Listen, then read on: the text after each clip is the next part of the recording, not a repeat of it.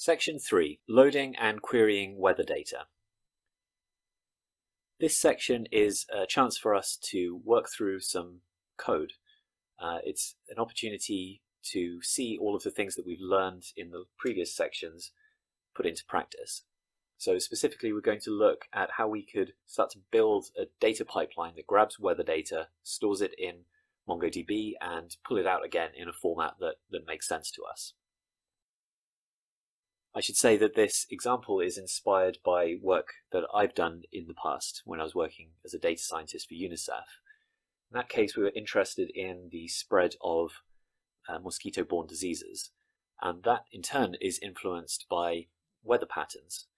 Mosquitoes have a particular temperature and humidity that mean that they breed more, which increases the risk of the spread of disease.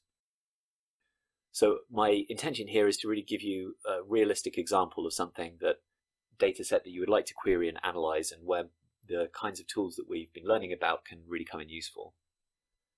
More specifically, we're going to look at how we can grab data by making requests from the OpenWeather API.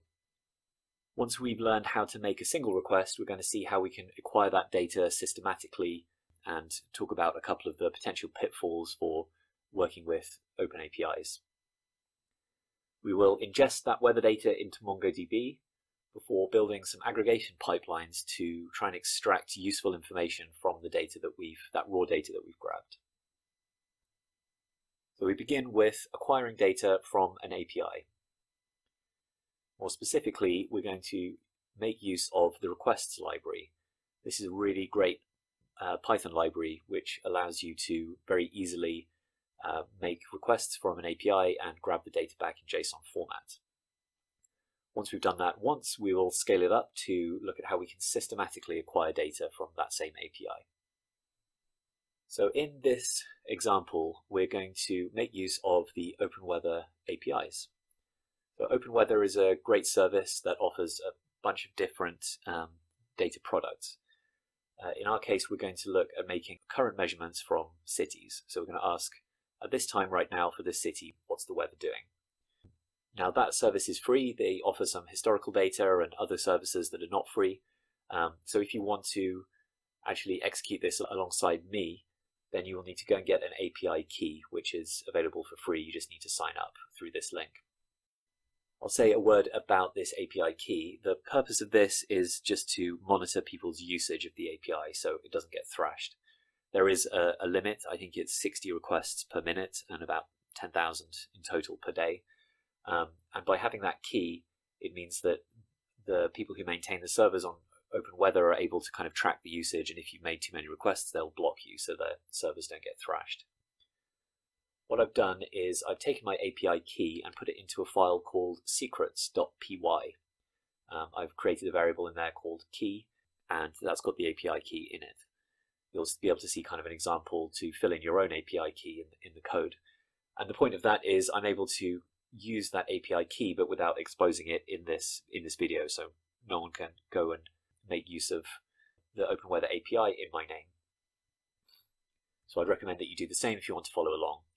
So other than the secrets, we've imported the typical pyMongo Mongo client, and also the requests library and a few other utilities that we're going to look at later. All right. We begin with asking what the weather is like now in London. So I'm going to define a variable called city with the value London, and this is my request string. And this is taken from the documentation of the OpenWeather API. So this is my HTTP endpoint.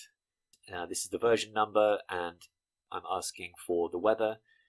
My query, Q, is my city. So I'm passing in the city here, and to validate that, it needs to have my API key. So we have app ID, and that's the second argument here. Go ahead and create that request string, and this is the basic syntax for using the requests library. Request.get and then the request string. I'm going to capture that into this variable res, and res gives me lots of useful information. So here are all of the possible things that can be returned here. Let's ask the status code, and my HTTP return code is 200, which is great because 200 means everything is good. I'm going to go ahead and pretty print to the screen the results of the JSON that's been returned from that request. So we get all of this nice information back. I get the coordinates of London. This DT is a timestamp in Unix epoch format, which is basically the number of seconds since 1st of January 1970. We'll look at that again. We have an ID. This is the main temperature piece here, and we have humidity, pressure, temperature. We have temp max and temp min, which most likely is basically the precision of the weather station there. So we don't know exactly whether it's reading the right temperature. You see it says 279. That is, of course, measured in Kelvin. So 279 is about 5 or 10 degrees. And we have all of this other information. So far, so good. So we have a way to grab this JSON data. So rather than doing requests one at a time, I'm going to define a function that takes a city name as an argument and returns back the results of requesting the data for that city. I'm going to call that getData, and I'm going to just check that that's working okay by asking what the weather is like in La Paz in Bolivia. Okay, and that function seems to be working okay. This is the basic pipeline for grabbing data from the OpenWeather API.